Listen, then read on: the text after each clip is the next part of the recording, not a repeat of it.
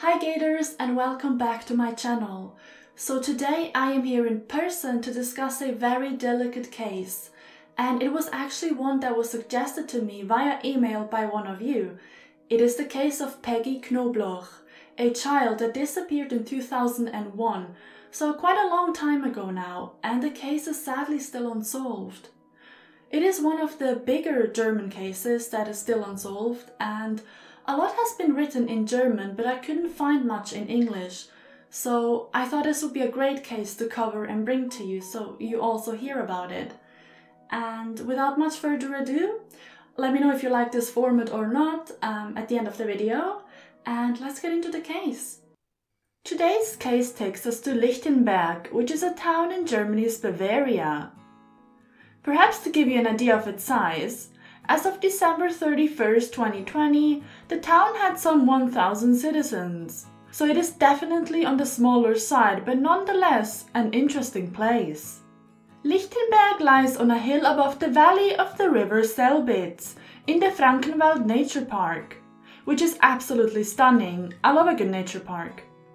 The town's origins date back to the 9th century, and not long after, the Dukes of Meranien occupied the town. Soon, new buildings were introduced and existing buildings were remodeled, leading to the town's expansion in the 12th century. That is also when the town's only fortress was built, which has since been destroyed and rebuilt twice. Each September, the castle holds a medieval-themed festival for its citizens, and if you've never been to one of those, you should, they're good fun. So Peggy, who was affectionately called Schnecke, which means slug in English, I know, but it's a term of endearment in German, I swear. She was born on April 6, 1992 in Bayreuth, to Susanne Knobloch, who herself was only 19 at the time of Peggy's birth.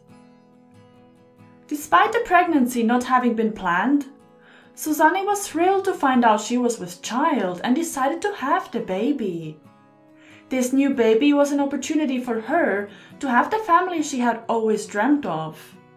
Susanne's own parents divorced in 1975, and she moved out while still a minor. Susanne had always craved independency, but more importantly, she really wanted to make her own money and live by her own rules. So she quickly found work as a door-to-door saleswoman, selling magazines and newspapers. Very easy work to get by back then. And she made a decent income. And this is also where she met Mario Schwarz. Mario was originally from Mecklenburg-Vorpommern and moved to North Germany in hopes of a better life. But working as a door-to-door salesman was no easy feat. Long hours, unwelcoming potential clientele, all made the gig a nightmare. So he decided to get just enough money to get by and leave the job. And 4 weeks later, he did just that. Shortly after, Susanne followed, and the two decided on a fresh start. Mario found work as a taxi driver, and Susanne took a job working as a seamstress for a fashion company, selling bathing suits. And all was well at first. That is until a work accident rendered Susanne unable to work. Which meant that Susanne's pregnancy came at a really inconvenient time for the couple. Their apartment was far too small for a baby, and they couldn't possibly survive on Mario's income alone. But as luck would have it, Mario found a better job at a tool company, which meant yet another move, this time to Eckental. However, despite a promising new beginning, their happiness would be short-lived. In October 1992, just 6 months after Peggy was born, Susanne took off with her daughter to visit her parents in Halle. According to Mario, what was to be a short-term stay ended up turning long-term, when Susanne reconnected with her childhood sweetheart, whom she later also left for yet another man. So Peggy eventually moved to Lichtenberg with her mother, her mother's new boyfriend Ahmed, and her younger sister Yasmin. And 9 years after Yasmin was born, Peggy's mom also gave birth to a baby brother called Willie, whom Peggy sadly never got to meet. Peggy herself was described as a lively, open-minded and confident kid. She wasn't shy when it came to strangers, but she also wasn't very trusting of them. At school, she was generally a very good student. She was known to be quite independent and a fast learner. But by the 3rd grade, teachers, they noticed a change in Peggy. She lost all interest in school and her grades plummeted. Even her favorite subject, which was maths, she just about got a pass in. She was suddenly easily distracted, even absent-minded at times. The only thing she really enjoyed at school was sports, especially football. In October 2000, she even joined a local football club, the TSV Lichtenberg, and trained regularly. Around this time, Peggy's mother also noticed that Peggy wasn't as motivated as she used to be, so she took her to a GP. He first prescribed her a natural remedy, but when that didn't help, he eventually prescribed her a psychotropic drug. So Peggy, with 2 working parents, would spend a lot of her time with different babysitters depending on who was available. And in addition to being looked after by a third party, Peggy would also frequently hang out by herself at various restaurants in town. Bear in mind, she was 9 years old at this time. One of the places she'd frequent was a tavern called Zur Goldenen Sonne, which was visited by a questionable clientele, if you will. And Peggy would go there and just sit there for hours doing her homework. Her mother, locals said, didn't seem to care, but Susanne said that she never felt comfortable in Lichtenberg. She never felt accepted, and very much so because her partner, she claimed, is of Turkish descent, so she said locals always had something against her. But there's more to the story. Around the time Peggy's mood began to shift, some school kids in sports reported that they saw bruises and scratches on her back. The parent of a girl who attended football training with Peggy even told officers later that she remembered Peggy crying, saying she didn't want to go home each time she was there. But Peggy herself never talked about her family situation. However, there was talk in town that she in fact never really got along with her stepfather. Some fellow students even told police later on that Ahmed would hit her whenever she got bad grades. Peggy would also try to avoid being left alone with him, and she'd never want to be in his presence without her mother. When Susanne later spoke to police on May 11, 2001, she wasn't much help, unfortunately. She said that Ahmed would never hurt her child, mainly because she was the dominant one in the relationship, which is so unhealthy. That's an unhealthy dynamic. Susanne also claimed that had Ahmed actually hurt her kid, that Peggy would have told her anyway, and really that's not true. Children can hide whole mountains from their parents, especially if they're scared to worry them. And 2 months after her initial statement, Susanne said that Ahmed did in fact hurt her kid, and that she actually saw him hit Peggy on the arm and the face, and she didn't do anything. She also said that she knew for a fact that Peggy was scared for her life whenever she was around Ahmed, and she was absolutely petrified of being left home alone with him. Peggy's friend also remembered the bruises on her arms, and how Peggy didn't want to talk about them. Sonia also said that Peggy's home was basically a mess all the time, and instead of getting a proper meal on her lunch break, Peggy would be fed whipped waffles, which is a sweet in Germany, not a meal. Peggy's favorite meal in fact was pasta with red sauce, and one of the babysitters would make this for her. Sonia further said that Peggy loved going to Halle to visit her mother's ex-boyfriend and childhood sweetheart Werner. Peggy actually came to see Werner as her ideal dad. He was someone who took her to the zoo and appeared to have his life together. Tragedy would strike on May 7th, 2001. Peggy, she just left for school like any other day, and her mom was at work. Susanne was working shifts at a local senior home, and very often she would not make it home in time to welcome her daughter. So Peggy had a key to let herself in after school. On May 7th, Peggy was seen around 50 meters or 164 feet from her home, which was located at the Marktplatz, pretty much the heart of the town. At around 1:15 p.m., Peggy was chatting to her friend Miriam, and the two were spotted by the latter's sister Manuela, who was in her kitchen and just happened to look out of the window. Doris, mom of one of the school kids, also saw the girls chatting and waved at them, and Peggy waved back. Between 1:15 and 1:30 p.m., yet another classmate called Claudia saw Peggy, this time alone, walking briskly along Neilaer Straße. Peggy walked in front of Claudia, who recognized her by her blonde hair and her pink backpack that had a grey stuffed animal hanging from it. Peggy walked around the Henri Marteau-Platz, past the Raiffeisenbank, and then towards the Marktplatz. She also turned around once, confirming her identity. Another schoolgirl called Hilke then also saw her there and remembered that she wore a jacket and olive green trousers. Local bus driver Werner then confirmed that the bus, which presumably Hilke took, arrived at the Henri Marteau-Platz at 1:30. So he essentially confirmed Hilke's sighting of Peggy.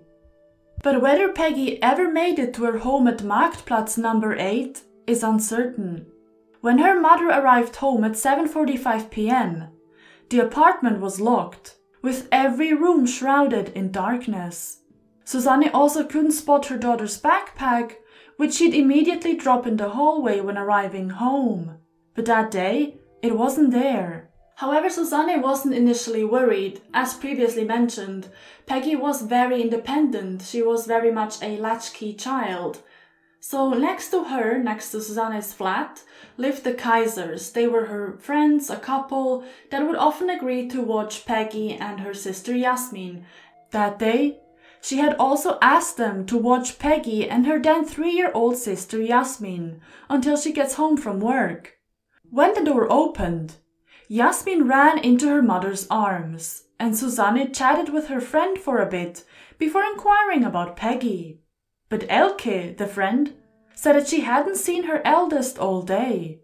Susanne then took Yasmin back home and began to ring Peggy's schoolmates one by one, but nobody had seen or heard from her since 1:30 p.m.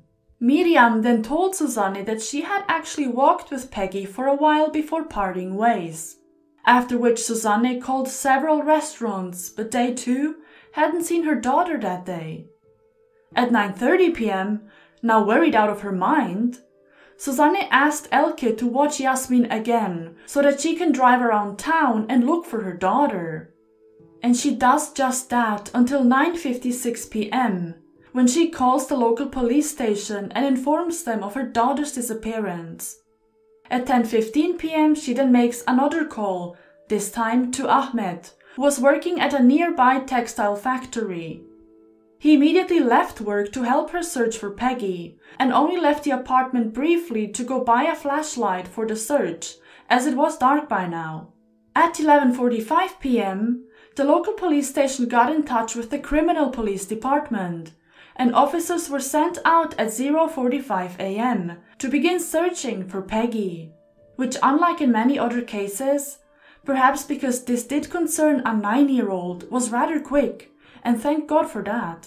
Police searched the local amusement park, ponds, school, and all along the way they thought Peggy had walked that day. At 1:15 a.m, with no signs of her, police went round Miriam's home. Her mother got her out of bed quickly, and she briefly spoke to the officers, who wondered whether Peggy had perhaps mentioned anything, where she was going, or maybe if she was upset about something. Miriam then told the officers exactly where the two had walked, and she also said that Peggy had told her she was going to bring Barbie dolls to school the next day. Police then told Miriam that they would be back the next day when she's had a good night's sleep, as she was visibly shaken. I mean, she was just a child, woken up in the middle of the night.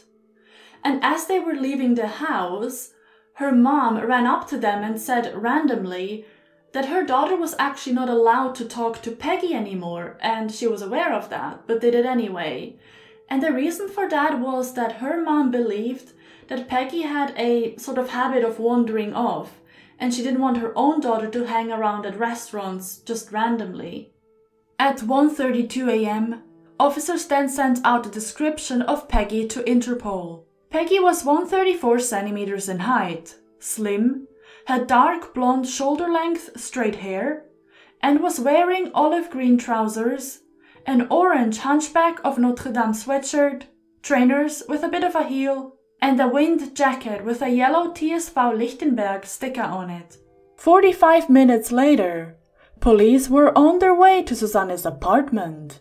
Upon their arrival, she was composed and remarked that Peggy's backpack and her laptop were missing. She also said that her pillow, despite the messy room, appeared untouched. Susanne then also told officers that she was really unhappy about the fact that Elke didn't tell her daughter hadn't come home sooner. That night, police knocked on several doors, not just in Lichtenberg, but also in Schwarzenbach am Wald, which is a 15-minute drive from Lichtenberg and is also where Peggy's grandparents lived. Officers searched the grandparents' house, basement, garden, but found nothing. Around 3 a.m., officers then drove to Heroldsberg to wake Mario, her dad, and he was surprised to hear of his daughter's disappearance.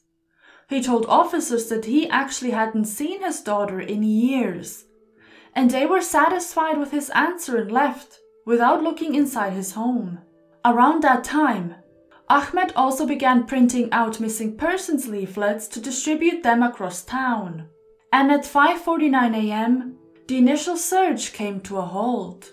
The next day, on May the 8th, police would update what they had on the case every single hour, and they began to suspect that this was indeed a kidnapping. That morning, they sent out a large search party, which included divers to look for Peggy all over town. They searched forests, lakes, ponds, underground tunnels, even the dark corridors beneath the castle, and found nothing. As the day progressed, they extended their search all the way to the German-Czech border. But the day went by without any trace of Peggy. As officers searched, Mario and his wife Ines arrived in Lichtenberg to help in the search. He told officers that just a week prior, he had managed to find out his daughter's home address, with the help of public servants. He said that Susanne had withheld that information from him all this time. Susanne herself said that Mario actually never wanted to pay child support, to the point of the court having to intervene. But Mario, as expected, said that that wasn't true. He actually did send his daughter both money and gifts. But when those arrived and Susanne just kept taking the money without allowing him to see his daughter, she wouldn't even give him the address. He said that he just stopped paying because it just didn't seem fair to him. In the next few days, police focused on Peggy's inner circle and reconstructed her last day. They found out that Peggy had left her home at 8:30 a.m., dropped by a local shop, and made it to school just in time. They knew for certain that she finished her morning classes and made it to the Marteauplatz. So her journey from 8:30 a.m. to around 1:30 a.m. is certain, but everything that came after is a blur. At 2 p.m., a man called Gustav claimed to have seen a girl in his rearview mirror climb into a car. The girl was wearing a coat and the two briefly locked eyes, so Gustav was 100% sure that this girl was Peggy. Between 2:45 and 3 p.m., two classmates of Peggy's also saw her at a bakery at Marteauplatz. She then allegedly climbed into a red Mercedes, and inside that car was another girl that the two didn't recognize. They said that Peggy had her scooter with her and climbed into the back of the car from the front seat. At 3 p.m., another classmate of hers, Peter, was busy doing his homework when he looked outside the window and saw Peggy. He claimed that she was in the company of a smaller girl walking along the Quellensteinweg. This boy had been in her class since the 1st grade, so he knew her well. In fact, just 2 months later, in July 2001, he was asked to repeat his story. Peter repeated the exact same story, even remembering the backpack she wore, which was important. But a year later, when Peter is questioned again, he claimed that she didn't in fact wear a backpack and that she was alone. But at this point, His mother chimed in and confirmed his first statement, saying she too had seen Peggy with the smaller girl. However, she couldn't describe this unknown girl anymore. Between 4 and 4:30, Jürgen was also at the Marteauplatz, just crossing the road when he saw Peggy at the bakery. Again, she was in the presence of a smaller, younger girl. Jürgen even had a brief chat with Peggy as she left the bakery before he took off. He couldn't say whether she went back to the bakery or went elsewhere. Around that time, a classmate of Peggy's also placed her at the bakery.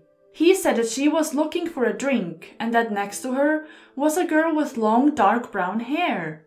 Between 4 and 5 p.m., a boy named Felix said that he had been playing outside with Peggy, and his older brother Marcus confirmed seeing the two. Felix was said to be saddened by the fact that nobody believed his account.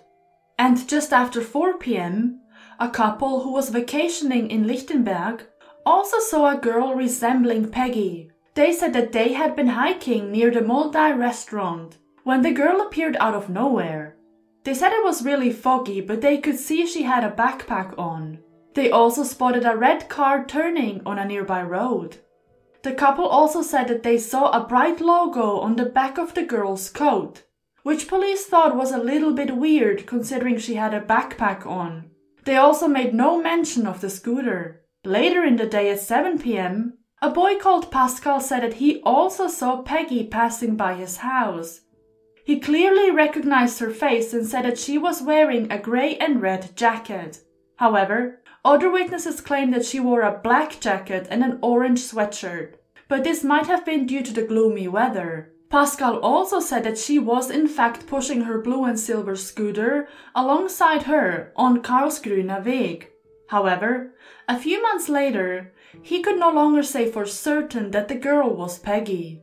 Sometime after 7 p.m., a boy named Franz was walking home from his football training, and he too said that he saw Peggy walk towards Zeitelweit, the same direction Pascal gave. They both also lived on Falkenweg, and Franz knew Peggy from training. Franz also saw Peggy with her blue and silver scooter wearing a grey and red jacket. A further man, called Martin Müller, claimed to have seen a Mediterranean-looking woman with a girl walking towards his workshop, located near the castle. Martin was a carpenter, and said that the woman had looked confused, as if she was looking to find the main road. Police later searched the area with detection dogs, and managed to pick up a scent. The grass too showed clear signs of having been walked on. But nothing came of this lead, and authorities said the description did match Peggy.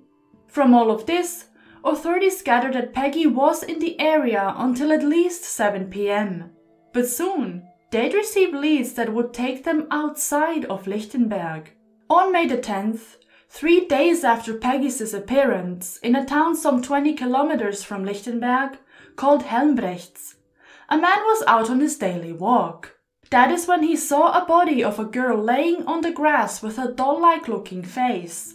Next to her, on the ground, were her clothes and a bag. So this man was so shaken to have found what he believed was the lifeless body of Peggy that he just left her there, or the body, ran home and told his daughter to call the cops, because he just couldn't do it. He was that nervous and just scared. So this man Dirk then met police at that same spot, but the girl was no longer there. Not her clothes or bag. All they found were old tire tracks. But Dirk, who said he saw no blood on the body, swore he saw someone laying there. In the first 2 months after Peggy's disappearance, authorities received over 2,500 leads and 75 investigators were on the case. They spoke to witnesses, family members, and searched various places and properties for her. Overall, they'd follow a total of 4,800 leads in her case, without an inkling of an idea as to her whereabouts. They even went as far as Turkey, where Ahmed is from, but again, there was no sign of Peggy. In the meantime, Peggy's case was gaining traction in Germany. She was talked about on the radio and on television, and authorities had a suspect in mind. Ulvi Kulac was the son of a Lichtenberger restaurant owner and he had suffered severe mental damage from meningitis as a young boy. This of course had a huge impact on his development. His mental age was estimated to be that of an 8 to 10-year-old boy, with an IQ of 68. When police first interrogated him, Ulvi's mother initially provided him with an alibi, but Ulvi then came out and admitted to the offense.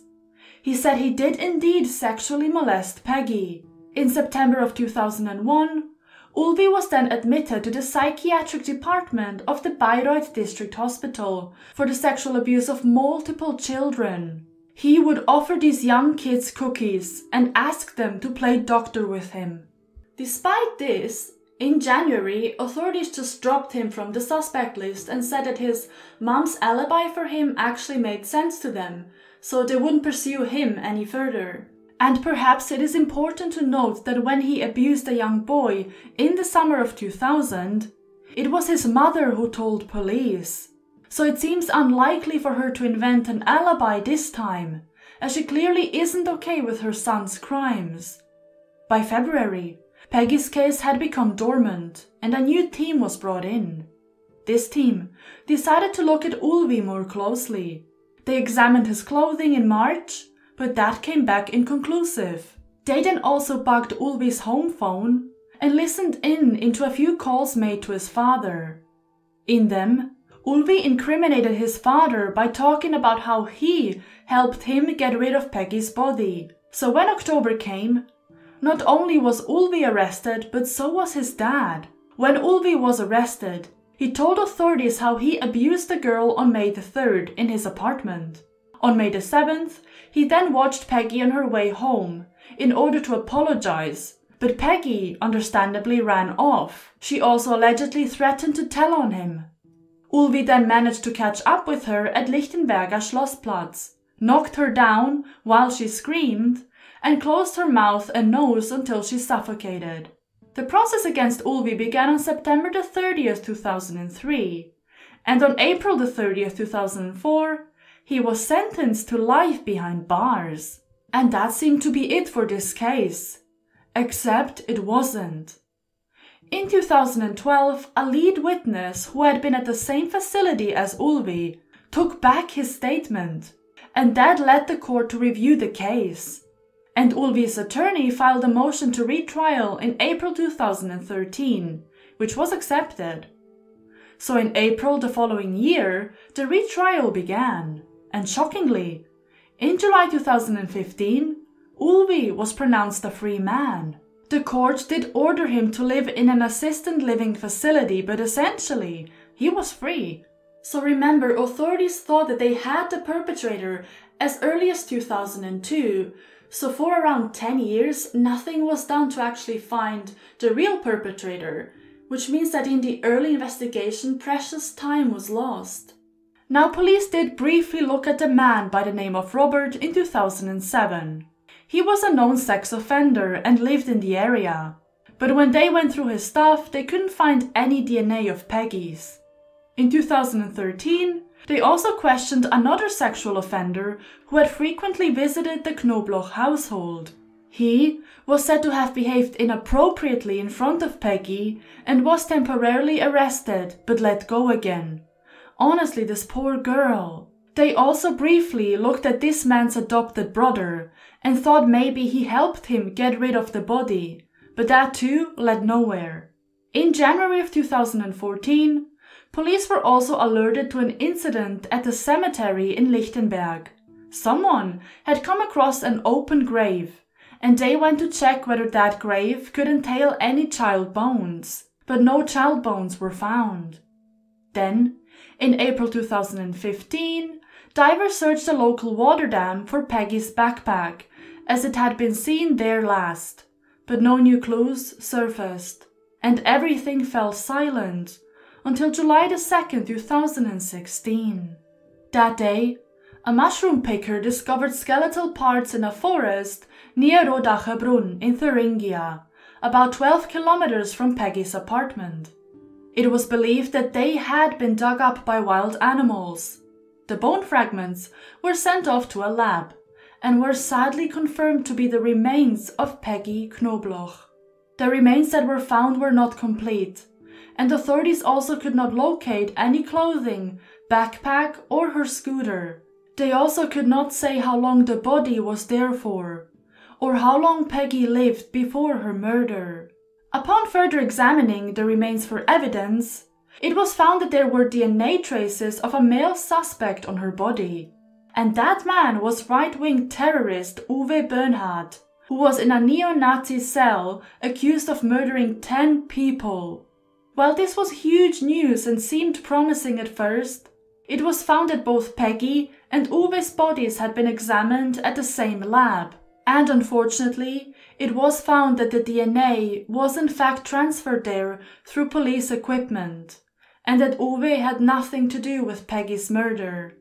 With nothing else to go on, the case went quiet once more, until September 2018, when police searched 2 properties owned by Emanuel S.